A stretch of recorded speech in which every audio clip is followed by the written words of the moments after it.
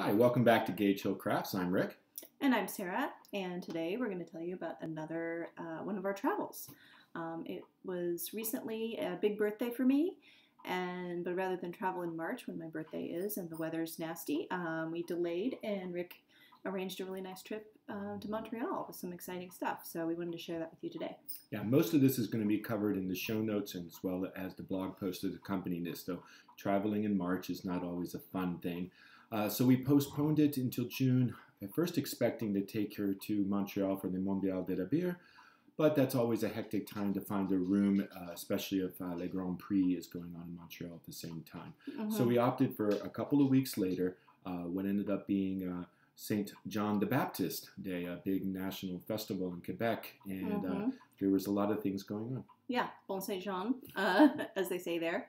Yeah, there was a lot going on. So we first hit up a yarn store called Espace Tricot. We got some beautiful yarns there, and mostly timed it so that we could go to the knitting hour. They have like a clinic, but it's also sort of a drop-in and just hang out and knit thing. So Rick was nice enough to arrange that for me, and like I said, it was really sweet. Everybody was really nice. We got to meet a couple of the staffers, regular staffers there.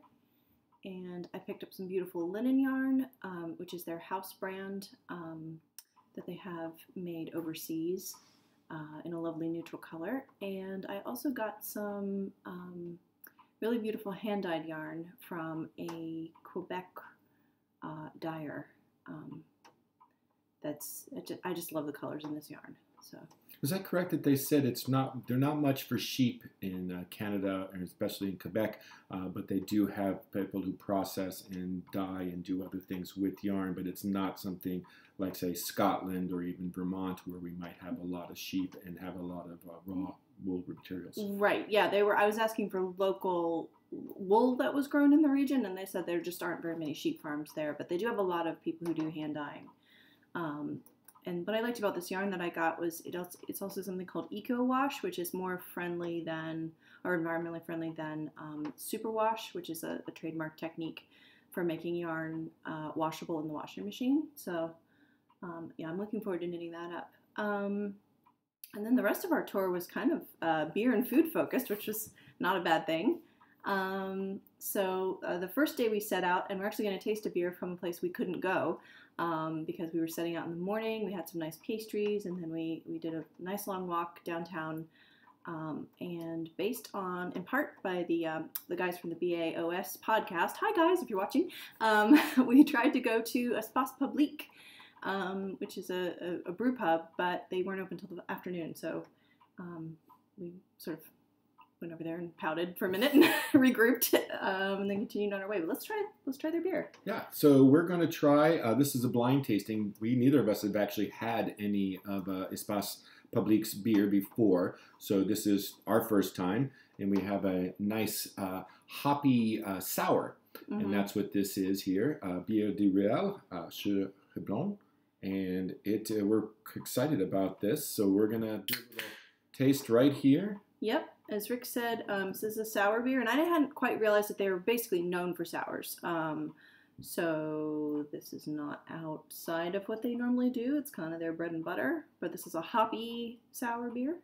Yeah, and it's a great time of year for a sour beer. Sour beers are excellent in warm weather. So it's one of those things like sours and saisons and things are really refreshing on hot days. And you may not be able to tell from this, but we're in the middle of what Vermont heat wave, where it is near 90 degrees and expected to get to 100 Fahrenheit in the next couple of days. So sours really do help quench your thirst as well as enjoy the. Ooh, that is nice. It almost has a little bit of a saison smell to it. Yeah, and a maybe Centennial. I'm not sure what yeast they're using, but maybe a Centennial. Lovely hops, you mean? Yeah, Centennial hop, which I think is quite popular in Canada. I know it's certainly one of the ones that they grow themselves. So, give me a second. Interesting. It is a bit pucker worthy. I like that though, because it's sour and then it kind of goes away or changes a little bit on the tongue. It's not just like drinking lemon juice. Yeah, so you got most of the hops on the nose, but you're right. It's kind of nice sour grapefruit almost. I don't drink a lot of sour beer because I think a lot of them are just way too sour for me. They do taste like pure lemon juice. Yeah, she's like And I've never liked sour. You know, I don't like sour candy. I don't drink a lot of lemonade and stuff like that. So, but this is nice. It's refreshing. Refreshing. To me, the test of a good sour beer is if I would drink a whole one by myself. I think I could. Yeah. So I have to jump ahead. We were lucky enough that we weren't able to stop a Espace Public at the actual brew pub. We were able to find a local convenience store that had a really great selection of Quebec beers, and luckily they had these in 4-pack cans. So we made sure we grabbed one, so we were able to try it until we can get there next visit. Exactly. We'll plan a little better next time. So after that, we did a bunch of touring around. Rick wrote up a really detailed report, so you can find all the places we ate and drank and did all the stuff. I did want to, though, to briefly touch on Pit Caribou, which was another pub, or well, I guess it's a pub that's there representing their brewery, which is not in downtown Montreal, but it's a pub that serves their beers and occasionally has guest taps. And we wandered in there about midday. I guess they had just opened, and there was hardly anybody else in the place.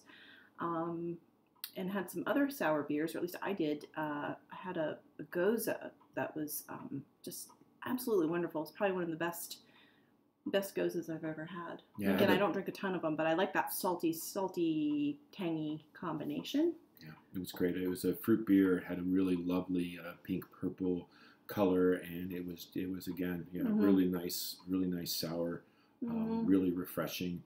And as Sarah said, there was nobody else in the pubs, which is actually a great time to visit a pub if you're interested in beer, because it really gives you a chance to speak with, whether it's the brewer or the pubman or the barman. You get to speak with them, and you get to really kind of learn more about the brewery. So we had a really engaged barman who was telling us about all the different beers, making suggestions, and he suggested that beer for Sarah.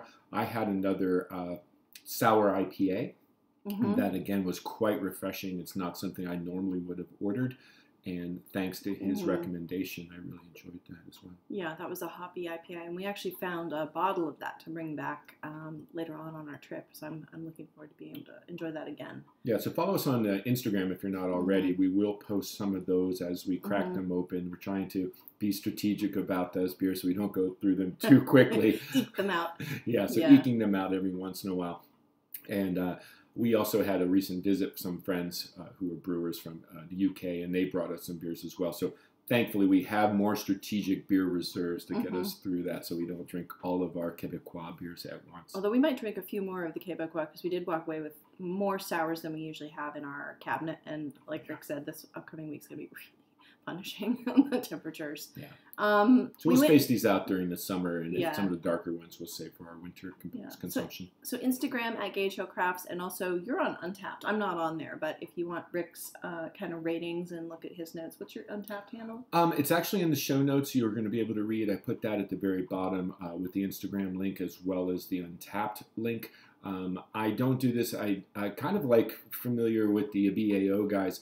I'm not about reviewing. I'm not about knocking people down. It's mostly a way for me to keep track of things, refer to them, and make some notes so that I can either for one of these podcasts or for a future, if there was something I was interested in, if I looked for it at say, a convenience store or a beer shop, I want to be able to reference that. So right. What was that beer we had at that place 3 weeks ago? Oh, yeah, it was this. Yeah. Did I like that? It was okay. I didn't like it as much. Okay, I'm not going to buy that. Or, oh, yeah, I definitely want to order that again. Right, exactly. So feel free to follow me. So oftentimes these are a collaboration as well. I didn't drink all of the beers that you're going to see from our trip to Montreal. No, I didn't. Well, exactly, a little bit. But I did take advantage of Sarah's generosity with her beers to be able to maximize the number of beers that I got to taste. So I didn't need to get a 12, 16, 20 ounce pint or something in order to taste that and make my notes for it. So you're going to see a lot of beers that we reviewed or that I mentioned and took notes on Untapped. So please give me a follow, and there's a way to leave comments as well. So if you've had a particular beer that I had, great, and I'll follow you back, and hopefully we'll find some common beers. Yeah, it's always nice to discover what other people are drinking, especially with so many different new beers on the market. I feel like the breweries, both in Vermont and in Montreal, are they're releasing a lot of different, there's all new styles on the market now, all these milkshake things and different flavor combinations that usually you would have in two separate beers, and now they're blending things together. And so, yeah, there's a lot out there. Another brewery that we went to that we have tried before and that we really liked is the White Horse. Cheval Blanc. Right. I was blanking on my French there for a second. It's right around the corner from where we like to stay, so it's a great, either start of day, end of day kind of thing. One more half around the corner kind of thing. And they have really like funky decor, and they have 2 or 3 beers that they always have. They're flagship beers. There's like a blonde and a couple of others, and then they usually do several seasonal ones. So they had some sours on. They had a Goza. They had, I'm trying to think of what I had. I think I had a stout there, milk stout, and something else. But we enjoy, if you're ever in town, definitely take out Cheval Blanc. The milk stout that she's referring to, she actually had at Les Reservoirs. Oh, never mind. But that's okay. That's another place we like to go, yeah. I remember this a little more because I did spend a great deal of time making the show notes that there's going to make up this blog post. It's quite long and kind of detailed. But that's why we do this. But again, that's why I take notes on Untappd. That's why I make these blog entries, because it's a reference. It's a way to return to something and find out, what I enjoyed, what I didn't necessarily enjoy. But we did have a number of lovely beers at Cheval Blanc as we were killing time before our dinner. That's right. Yep. And what did you have there? The Cheval Blanc, yeah. I actually would have to refer to my show notes as well, because I'm drawing a blank as well. A red... Well, I was going to try something else that was a little bit bigger, and the barmaid did a great job of suggesting something else that was a little lighter. I, too, believe it was a Saison, but I'd have to check my own show notes. But, yeah, it was early in the evening. We knew we were going to go out. I wasn't looking for anything too heavy. I wanted something that was light. It was not nearly as hot as it is here, but it was certainly sunny. So we had a couple of beers there, and then we made our way over to Le Plateau. It's Prince Arthur is the name of the road. It's a great little walk street that they have closed off to traffic, and lots of open air restaurants in the summertime, which we've often gone there in the winter. And so on the rare occasion we've gone in the summer, I feel like, oh, it's a whole other city and there's all this other stuff going on and you just don't see in the wintertime. Right. So yeah, there was a massive Greek restaurant. They probably had 60 tables outside. We didn't eat there, but it looked really good. It looked like people were enjoying themselves. Yeah, and so great. There's buskers out there making, so you have their built-in entertainment, music going, the people watching. Is just a wonderful experience to take in that culture. This part of the French culture that comes through in the Quebecois, French-Canadian culture translate very well from what you're going to find in Paris, which is the buildings, the restaurants, the bars have these windows that open up and you're right on the street, and it's just really fun to people watch while you're eating and drinking and take in the culture. And of course outside you can bring your dog to dinner too, so a lot of people with their pets.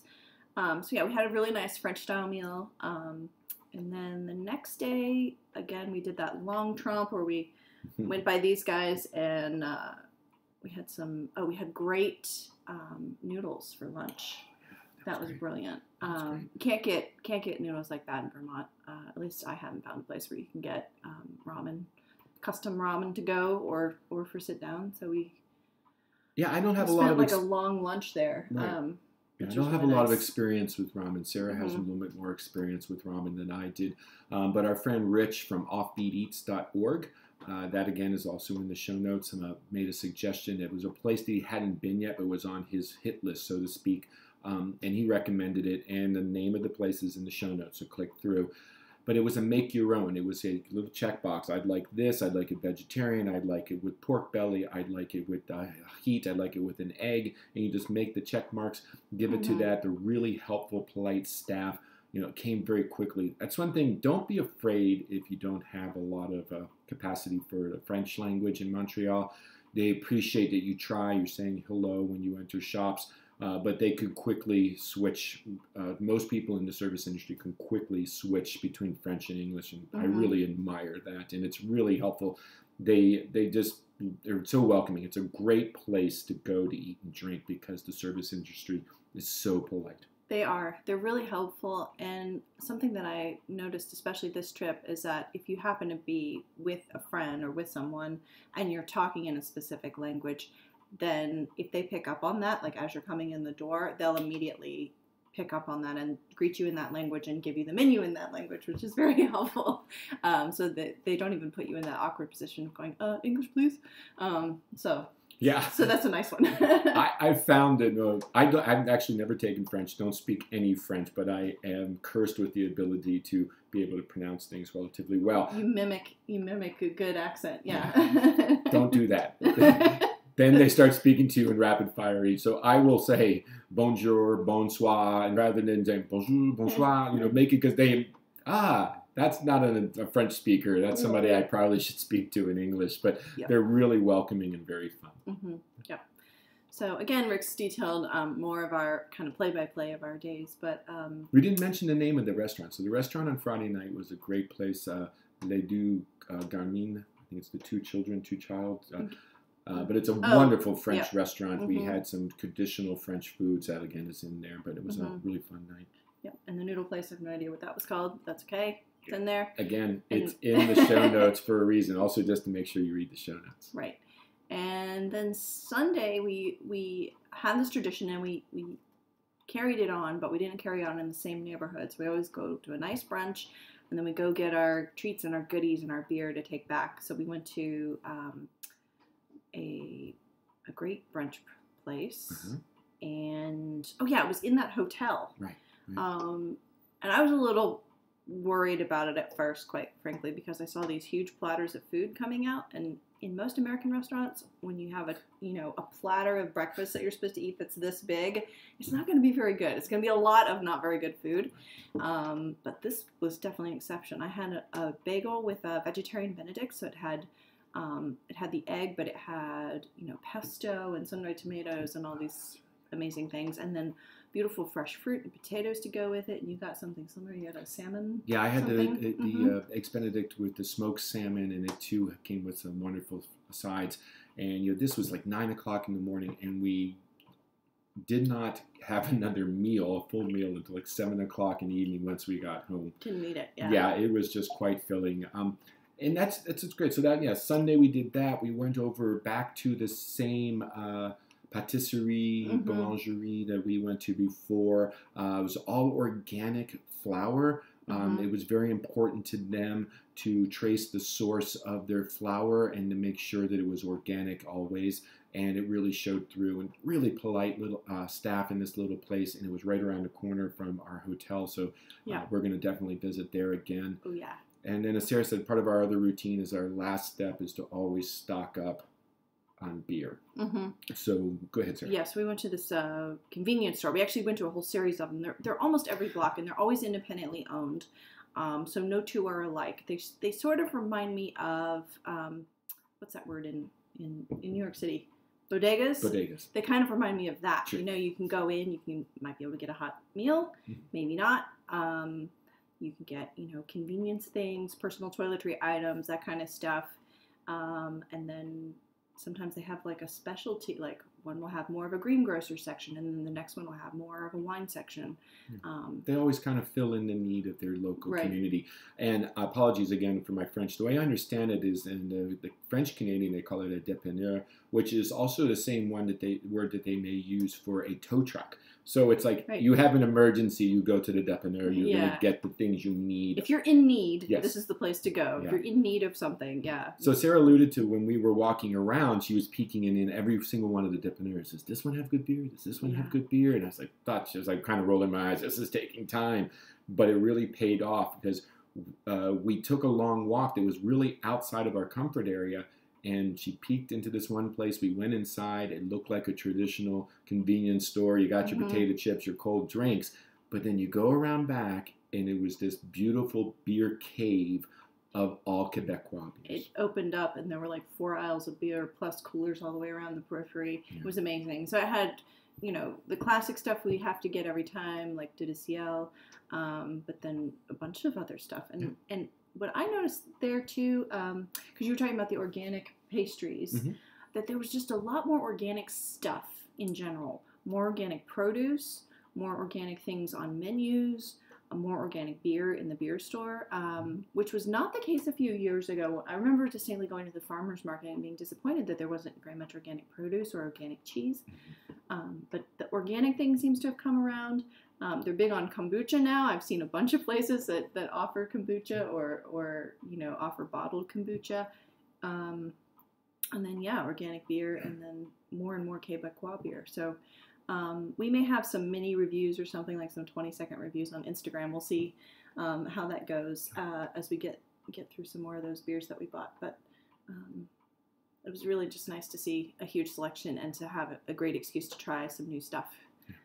Yeah. And it's hard to believe that all of this entire trip was essentially 48 hours, not including the travel time. So we arrived at noon on Friday. We left on noon on Sunday. And you'll see from the blog post that we packed a great deal in there, walked everywhere, left our car at the hotel. They have a wonderful infrastructure as far as their public transportation is concerned. There's buses, there's the underground metro, and they're wonderful. But you really don't need to. Unless you're going anywhere. Like one end to the city to the other, you really don't need that. Even from our hotel, which is kind of near McGill, we can easily walk to the Botanical Gardens, say, which is kind of on the other side of town. Yeah, we're actually right between McGill and the Botanical Gardens. We're right on the edge of Les Plateaux, and you're right on the edge of Gay Village and a lot of these other up-and-coming neighborhoods. And that was a big part of what we wanted to do this time. Get out of our rut and go and explore other parts of Montreal. That's another thing that's in the blog post. I've started a map that is our Montreal. So the places that we went to this trip, as well as some other places that we've gone over the other 6 or 7 times we've been there, they're mapped out and you can find them. So hopefully you'll find that very useful. Yeah, we get a lot of questions like, hey, what do you recommend? And we often just send links to different blog posts we've done. So do check that out. Again, if you're in New England, it's a really quick drive. For us, we're halfway between Montreal and Boston, and it's an easy choice. Sorry, Boston, but unless there's a Red Sox game on, it's an easy choice to go up there. Well, it's less traffic, too. It really is. That's true, yeah. It's easier to get to. Right. Also. We take the bus. We take the Dartmouth coach often if we're going to be going down to Boston for, like you said, for a Red Sox game, etc. Because the traffic to Boston is quite horrible. It's a wonderful city. It's great. Go Sox. But the trip to Montreal is on the way up. It's very easy to accommodate, and it's the beautiful rolling hills and farmlands, and you're really going at a regular pace. And we're lucky to have it so close by. As we've said in other of our travel blogs or travel videos, there's a lot to do here in Vermont, but we're really lucky to have short distances to travel to go to these other wonderful places around us. Other cultural centers, and centers for beer. So on that note, I just want to say cheers. Cheers. And I hope you guys get to take some good summer trips wherever you might be headed and get some nice beverages of your choice. So. And if you've been to Montreal, please leave us some comments either here on the YouTube channel or on the website. If you have some places you think we should explore or beers that we should explore, we'd love to hear from you. Yeah. So subscribe to the channel. Click on the bell to get alerted when new episodes are available. Thank you very much for watching. Yeah. Cheers.